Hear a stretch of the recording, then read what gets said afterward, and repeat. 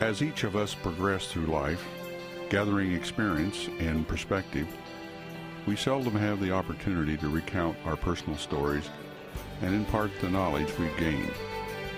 Walking among us, one and all, are living legacies.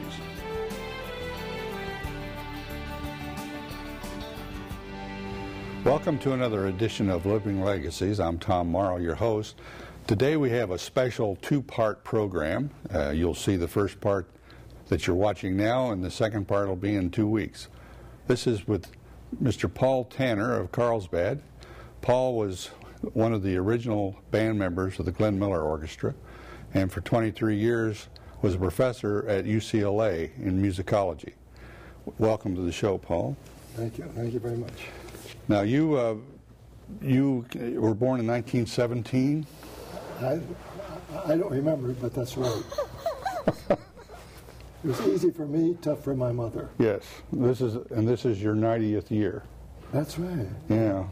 Now, you were born in Kentucky. Whereabouts in Kentucky? Skunk Hollow, Kentucky. Skunk Hollow. Yes, well, everybody knows where it is. It's right across the road from Pumpkin Ridge. Oh. Did they have the same zip code? They didn't have zip codes in those days. Whereabouts is Skunk Hollow, or where was it? Well, not too far from Cincinnati. Mm-hmm. There's a river in between, but it's in that area. Fort Thomas is fairly close to it. Well, I was told that you went back a few years ago to the hometown or to the home place and had a tough time finding it. We did, because we had Delaware license plates, and those folks there weren't sure where Delaware was or what my business and was. They were a little wary of outlanders. That's right. So we kept asking, especially elder gentlemen, where a place called Skunk Hollow was. We finally found it. Pulled up to this house, and there was an old guy out there cutting his grass, and I said, "Did you ever hear of a place called Skunk Hollow?" And he looked at me, and he laughed and walked around and said, "This is it. And which one of the Tanner boys are you?" So he knew the family, huh? Yeah, that was the house I was born in. Yeah, well, tell me about your parents. My dad was an army officer in World War I and in World War II. Mm-hmm. And my mother, being the wife of a soldier, did a lot of traveling and carrying around a lot of kids in those days.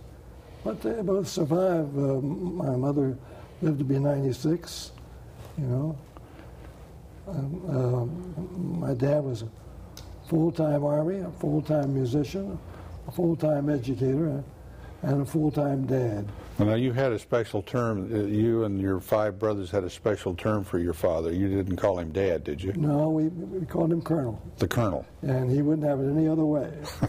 In fact, he was up to be raised in rank up to a general, and it didn't come through because he was too old. Mm-hmm. But I don't know what we would have called him if he'd been a general. You don't call a general colonel. Well, he was a provost marshal in the Army?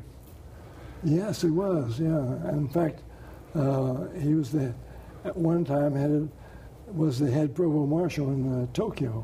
Now, explain to the folks back home what the provost marshal does. What is that kind of like the chief of police? Like the chief of police, that's it, yeah. Now, he was a provost marshal in Tokyo after the war? Yeah. Where did you learn to play the trombone? At one time, my dad was the head of a state reformatory for Delaware, for boys. Now, you had moved to Delaware. And we had gone from one high school to another where my dad was superintendent. Oh, uh-huh. And ended up there in Delaware at the state reformatory. And so... now, was your dad a reserve officer? Is that how he kept his rank? Yes, that's right. Okay. Yeah, very good. Yeah. Nobody ever asked me that before. See, folks, he's very good. There were reform school kids there that could play trombone. And so they showed me how to hold the horn. And they probably could have showed you a lot of other things too, didn't they? But you. no. How old were you at this time? Well, I stopped being around there when I was about 16. Mm-hmm. So it had to be. Well, I was there for 11 years, mm-hmm. and so I got to play in the Reform School band. I played on the Reform School football team and against my own high school, and I was on the right team. Bunch of roughnecks. But it was the kids in the Reform School that taught you how to play the trombone. Right. They started me on it, And then I did a lot of listening, a lot of watching, and I got better in that. Mm-hmm. Now your brothers were musicians as well. Well, there were 6 boys in the family, and everybody wanted to be a musician. And it ended up that the 3 could and 3 couldn't. Mm-hmm. I mean, professional musicians. Mm-hmm. Now, which ones of your other 2 brothers were professional musicians? Well, the bass player and the drummer, they have a band in Los Angeles now at the Mayflower Ballroom. They're still playing? Yeah, they have a band, a regular-sized dance band there. I'll be darned. Yeah, they do fine. How often do they play? Every week. Every week at the Mayflower? Yeah. Where is that in Los Angeles? It's not too far from the airport. Okay, yeah. But it's the biggest ballroom that's operating in Los Angeles now. I'll be darned. And it's steady. Sure. Well, now, when you were teenagers or in your youth, you formed a little band? Well, my brothers and I had a band. It was a regular-sized band. We had to get in other people to make it big because there were only the 4 of us playing at that time. Yeah. And we had a regular band. We called them the Kentuckians because 4 of us were born in Kentucky. Yeah. So we called the band the Kentuckians. Now, this was on the East Coast that you were... Yeah, in Wilmington, Delaware. Mm-hmm. Yeah. We had a good time. It was a different world then as far as music was concerned. Yeah. Everything was live and no electrification. That's right. Of course, you could play on the radio. Yeah. You remember radio. Yeah. I've heard that. Yeah. But my brothers and I had a good band for the area, and so we enjoyed ourselves. Eventually, decided we should go out into the rest of the world and see what it had to offer. Was there any money in those days? I mean, for musicians. Well, you survived. That's about it. Well, what would you make a night on a gig? Well, I don't know. It's kind of hard to tell because a dollar then was different than a dollar now. Yeah.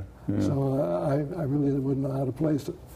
$1 would buy you food for a whole day, wouldn't it? Oh, more than that. Yeah. There are places you could get a 6-course meal for 15 cents. That's true. Yeah. But what kind of places did you play? Ballrooms. Ballrooms. Yeah.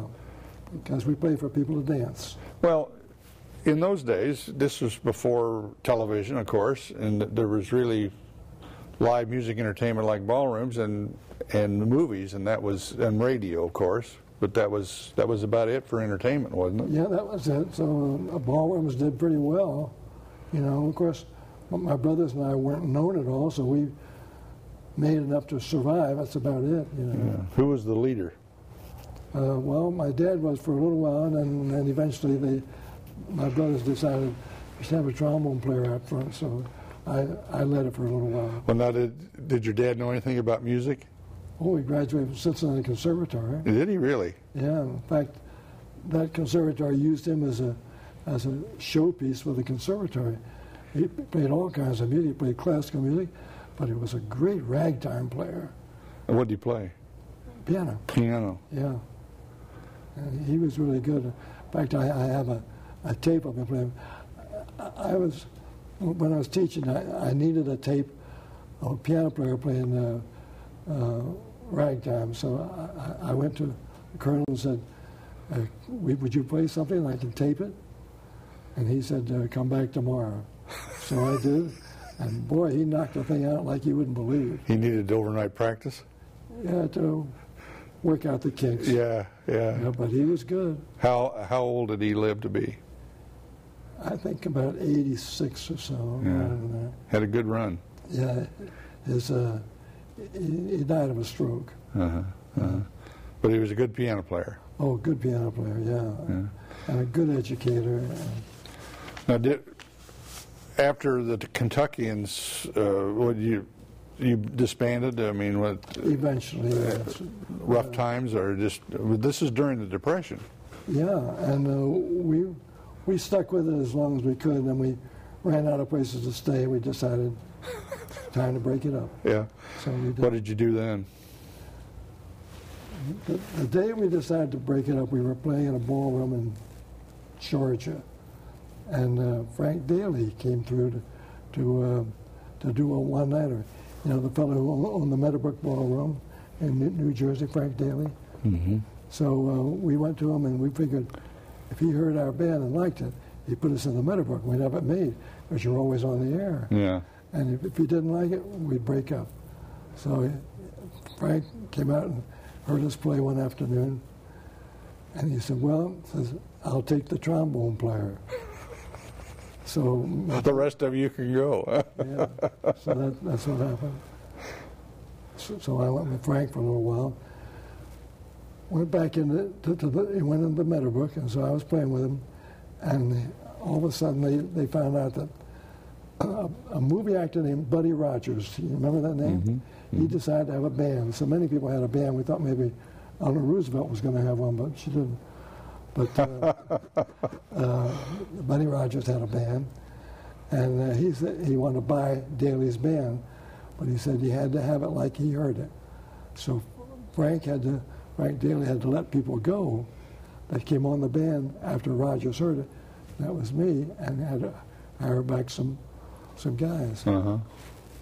So Daly asked me if I would stay around because he had some ideas, and I being about 18 years old at the time, I was disgusted. I said no. What year was this? Must have been about 36, 37. So I said no. And if you're in that part of the country, a musician, and you're out of work, the thing that you do is you go to Atlantic City. Because there are lots of places you can sit in and play and survive food-wise. And well, Atlantic City had a reputation long before they had legalized gambling. That's right. They had gambling. They had gambling. So also you could sit in and play, or half a dozen name bands came through there every week, but with the two piers, $1 Million and the Steel Pier. So you go there, and you can work in these little joints until a time the band would go through, and you hope maybe somebody would like your playing and pick you up. These short gigs it was eating money. That's it, yeah. And that's all. So I was. You want to hear the rest of the story? Sure. All right. So I'm playing in this little joint, and Tom, do you know what a strip joint is? I've heard of them. I bet you have. the ladies would disrobe for the entertainment of the customers. Yes. I've heard that's the way it works. Yes, and the musicians memorized our music in a hurry. So they didn't have to be looking at the sheet. That's right. So I sat in with the band, and they went to the owner and said, man, we sure could use this guy. And the owner said, well, okay, I'll pay so much, but he's got to pay his own union dues. So I was sitting there playing, and all of a sudden I'd look out into the field of people, you know, in the club, little club, and there's Glenn Miller. And I recognized him because he was doing what I wanted to be able to do eventually, you know. And he had a band that he was getting started with, playing in the $1 Million Pier.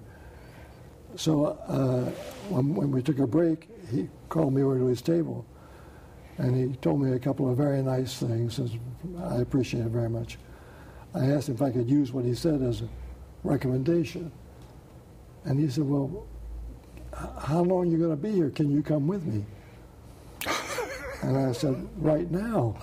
And I told him, I have my toothbrush in my pocket. And I said, I'm packed. I was going to say, how soon are you leaving? That night. So that's how you got hired by Glenn Miller. Yes.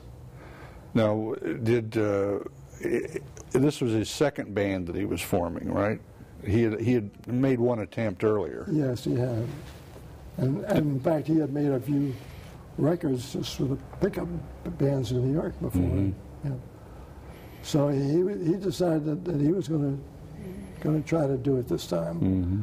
And he had people he would imitate, like Tommy Dorsey and Mm-hmm. and Benny Goodman and so forth. Now. So he wanted me to come with his band, and I was very flattered about it. Now, how many people had he already hired in this second band? Were you one of the early ones that he'd hired? Well, he already had a band, but he's going to let some of them go. Uh-huh. And so this was in 1938 in the summer. So there were 4 of us in that band that did everything the band did up until they broke it up. We played every one-nighter, every radio program, every record, everything the band did. Mm-hmm. People say, well, were you with so-and-so? I said, was the band there? Because I was. Yeah, yeah. And so... all of the big hits of the late 30s and early 40s before he went into the Army. That's right, before he went in the Army. Mm-hmm. So there were still 4 of us when he came out of the Army. When he went in the Army, there's still 4 of us that had done everything. And now I'm the only one left. Mm-hmm. You know. Of that original band, you're the only one left. That's right. Yeah. Now there are guys who would come and go, like Ray Anthony and Mm-hmm. people like this. In fact, Ray was the only guy that Glenn fired twice. There's a claim to fame. Yeah. But as I said, people ask me, I said, well, you know, I saw the band so-and-so, or I heard such and such a record. Were you on it? Anything the band did, I did, you know. Yeah, yeah. You were in all the movies. Yeah. He made, what, 3 movies? He made 2 movies. 2 movies. Orcs and Wives and Sun Valley Serenade. Uh-huh. And then in 1954, they made the Glenn Miller Story with Jimmy Stewart. You were briefly in that one, too, weren't you? Yes, I was. You had to look for me, but I was in it. Now, what kind of a man was Glenn Miller? Ooh, that takes up a chapter. Well, synopsize it for me. All right, I'll do that. He was an excellent musician. He was an excellent businessman. He was very fair. He was very hardworking, Mm-hmm. you know. So he wouldn't ask you to do anything that he wouldn't do himself, that kind of thing. And he was the boss. Always, he was the boss. There's no doubt about who was in charge. No doubt about it. And if you sat in his band, you learned a lot. Yeah. Now, did you play first trombone? Glenn did. He played first trombone, even from out front. Yeah. Yeah. Mm-hmm. Now, he didn't feature himself on Pretty Tunes because he knew he'd be compared to Tommy Dorsey and he's going to come in second. Mm-hmm. He didn't feature himself on the jazz things because he loved the way Teagarden played, Mm-hmm. and he knew he'd come in second. Mm-hmm. But you couldn't get a better lead trombone player than Glenn was. He played with a good sound, in tune, good interpretation, very consistent, so forth. So he was a fine lead trombone player, and a lot of people don't understand that. They think because they didn't hear him play a lot of solos that he wasn't very good. He really was good. Now, there were a number of players in the band who were quite loyal to him and stayed with him for many years. Chummy McGregor was one of them, piano player. Chummy was one of those 4 I was telling you about who stayed with him until he broke it up. And how about Bernie Schwartz? Willie Schwartz. Willie Schwartz. Yes, he was there. Yeah, Bernie Schwartz is Tony Curtis. That's different. Yeah, that's a different fellow. different fellow, yeah. And a different lifestyle. Yeah. Willie was excellent lead clarinet player. Mm-hmm. And, well, that's really, he was kind of the central figure of that Glenn Miller sound with the five saxes and the. In fact, people have tried to imitate that sound, and it's not the same unless you've got Will Schwartz there. Uh-huh. You know, if you have Will there, that's the sound that people became accustomed to. Mm-hmm. And Will was an excellent player. Yeah, people have asked me, well, what made Glenn Miller special? And I said it was the clarinet player. Yeah, that's right. It set him apart from the other bands. Yeah, he was a young fella. We used to call him the Jersey Coopidow. He's an excellent player. Yeah, and all these guys are gone now. All but me. Yeah, yeah. Now, some guys come in later. People say, well, how about Trigger Alpert? Trigger came in later. Mm-hmm. How about Ray Anthony? He came in later. And then left, and then came in again. Yes, for a while, yeah. Well, what happened when Miller, he volunteered, didn't he, to go into the service? In fact, he had to talk his way in. Was he too old? Well, he was above draft age, that's for sure. Uh-huh. And he had an eyesight problem, so the Navy said no. Uh-huh. On both of those counts, age and the eyes. But he talked his way into the Army. Well, now, was it his goal to continue with the band? I mean, he had no aspirations to getting into the combat area, was it? I mean, his goal was to provide music for the troops. He felt one thing: those guys are over there getting shot at, and he thought that he should take a piece of home to them. Mm-hmm. And that's exactly what he did. Mm-hmm. He wanted nothing but to entertain the troops, mm-hmm. to take a piece of home to these guys that are over there in danger. Well, how many of the band members followed him? Well, not very many, just two or three, that's all. Mm-hmm. First place, you had to be in the service. Mm-hmm. You know. Now I was in the service, but not with Glenn. What service were you in? Army. Army. Yeah. Did you do any? Did you play? I mean, were you a musician? Yeah. In fact, that's all they did. Here I'd go on to Glenn and tell him, please don't request me because I got a thing set up, you know, which would be very nice. So he said, okay. He said, now you will work for me for at least a year after the war, won't you? And he showed me the things he had contracted. I said, where do I sign? Yeah. You know. What did you do during the war? I mean, where were you? Where was this gig that you didn't want to get interrupted? Well, the Army wouldn't let me have that gig. After I was in, they started sending me to New York, and I said, but this thing I got set up is in Delaware. I can't imagine the Army doing that. Yeah. Did you tell them that your dad, they didn't know who your dad was? No. But they sent me to New York, and all they had me do was to play music and write music. Mm-hmm. That's all I did. Mm-hmm. I would call on the phone. I would call CBS and say, well, where am I supposed to be today? They said, well, at 2 o'clock, you're here at CBS. You know, that kind of thing.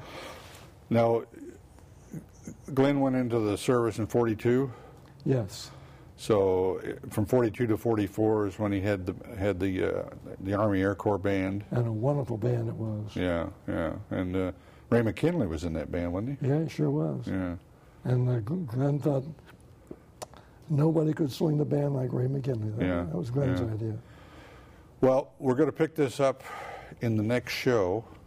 Believe it or not, we've gone through 25 minutes. Have we really? Yes, we have. I sure talk a lot, don't I? No, listen, I love it. I love it. And I hope that you at home, you folks at home are loving this as well as much as I am. We're talking with Mr. Paul Tanner, one of the original orchestra members of the Glenn Miller Orchestra from the 1930s through 1942.